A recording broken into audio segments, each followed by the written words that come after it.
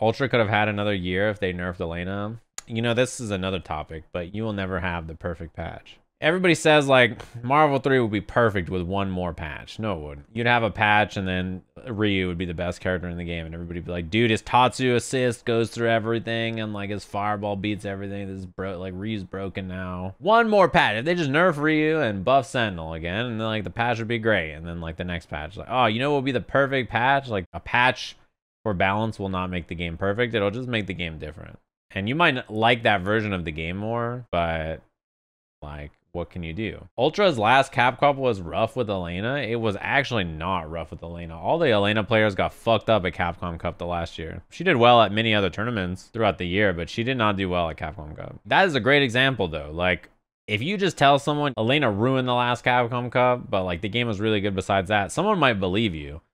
I'm not gonna believe you because I was there. I was there as the crowd watched Daigo get dive kicked to death and no one was happy. Daigo's just getting shit on by Kazunoko doing wake up, jump forward, dive kick, mashing DP and jab and just fucking him up. That was Capcom Cup. That was not Elena. I believe you that you thought that that's what had happened. But it's funny because that's how these things go. Someone's like, yeah, this game was actually perfect. The only problem was this. If someone doesn't know that, they will actually be like, oh, okay, cool. Seems reasonable, right? They're like, yeah, I've heard Elena's good. She probably fucked everything up. Not what happened. You want to see what actually happened at Capcom Cup? You want to watch some footsies? You see the fear? Like, Kazunoko taps up and all of a sudden, the grounded footsies that you knew and love are gone. Because at any time, he can just dive kick. You see how Daigo is doing literally nothing because he's fucking afraid? Do you see that? He just does up kicks because he's like, yeah, whatever. Fuck it. Next time he wakes up jab probably, or backdash, or up kick, or he regular jumps. Daigo's doing retreating jumps to try to get away from him. Uh-oh. It's okay. The mix-up can't be that bad, right? Ultra, yeah, he mashed DP and then he gets ultra and then look at the damage on this and the setup. Delayed wake up, 50-50 command. He does dive kick, double button, command throw, dead. Oh, sick. That's the footsies I know and love. Like he jumps, Daigo's in mortal peril by Kazunoko hitting up. He smokes the crouch tech there. He's feeling good. Kazunoko mash backdash. He mashes jab on wake up. He jumps forward. He jumps and Daigo feels forced to try to chase a neutral jump. He jumps. He just hits up. And Daigo's like, I gotta do something or I'm gonna get fucked by dive kick into tick pressure. So I gotta do something. He tries. And then now he's in the same spot as if he just did nothing.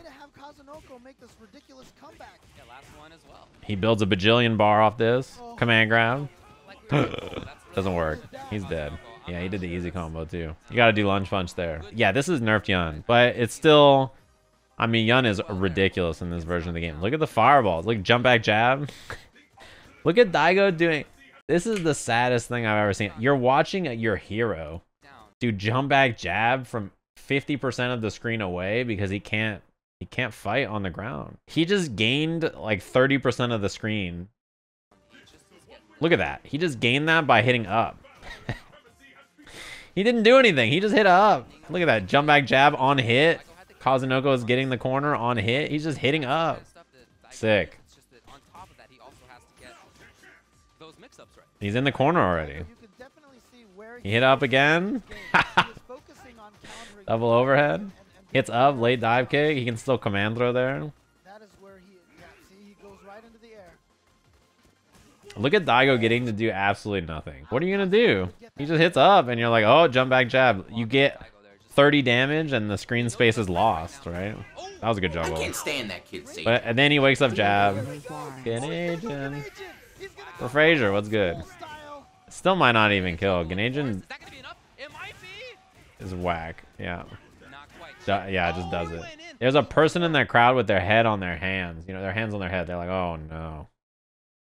Oh no, this is not looking good. I was in here. I snuck into the VIP area. Anyway, yeah, like, Elena was a good character, but These two characters were both fucked up, and Daigo got dive kicked to death. Listen. You know, there's like a Third Strike upload channel. They don't upload anything that's like boring. If it's Chun-Li versus Q, the Q will always win. They don't upload when Chun plays Remy and beats the shit out of him and he never plays, because like that's the game. But when Remy wins 1 out of the 12 matches, they're like, we're gonna upload the Remy match. It changes the perspective about the game, right? Because people are like, oh man, this Chun player is kind of washed though. He's getting smoked. In reality, the Remy player wins 1 out of 12 or 15 or 20. It does have an effect on my Oro is so good. Only wins today, Brian. Impressive.